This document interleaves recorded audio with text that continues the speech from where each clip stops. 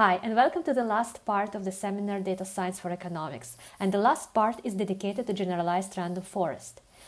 But before we go into the deep details of how generalized random forest actually works, we are going to see a practical application of this method to the National Study of Learning Mindsets data. So this data comes from a large RCT experiment, which consists of a short online program designed to foster a growth mindset during the transition to high school.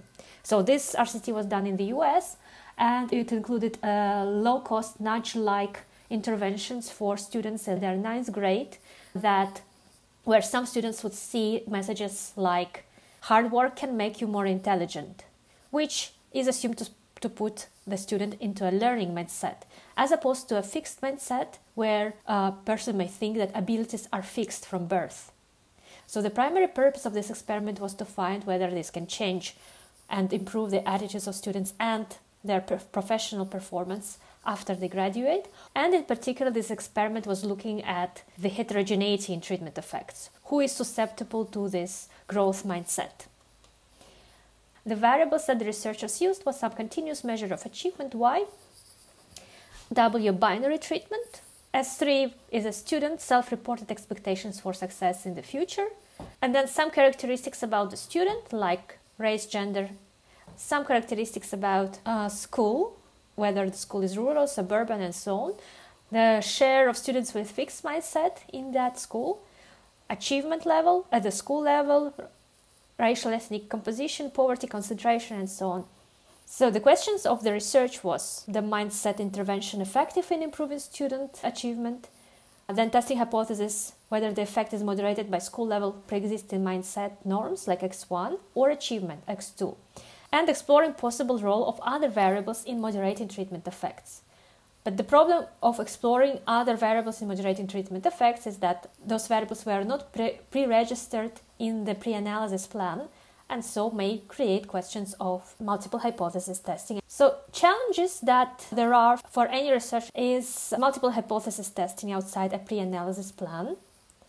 Although originally this was an RCT, the data that is available for researchers is synthetic data, which led to a violation of orthogonality condition between the treatment and school characteristics, meaning that now the treatment effect is not really random in the data set that they have.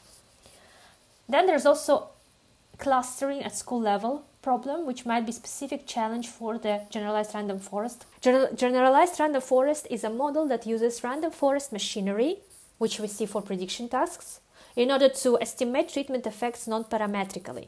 And its main purpose is to capture heterogeneity in treatment effects in a data-driven manner. Using generalized random forest, which was developed by AC, Tupshirani, and Veiger, AC and Veiger find that treatment had a large positive effect on average, but there is no evidence of strong heterogeneity in treatment effects. There is some evidence that the first variable, the school level mean of students' fixed mindsets, actually mediates the treatment effect, but there is no evidence that the second pre-registered variable, school achievement level, mediates the effect. And all of this is achieved with just a few lines of code in R using GRF package. So let me first briefly recap random forests.